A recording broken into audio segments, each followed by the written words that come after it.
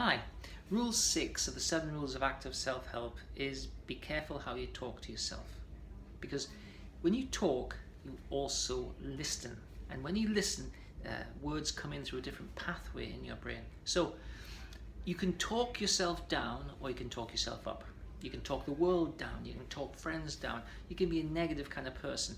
And if you get into the habit of speaking negatively, which means you're thinking negatively, you're also hearing yourself talk negatively, you're actually, bit by bit, grain of sand by grain of sand, building a wall between you and good experiences.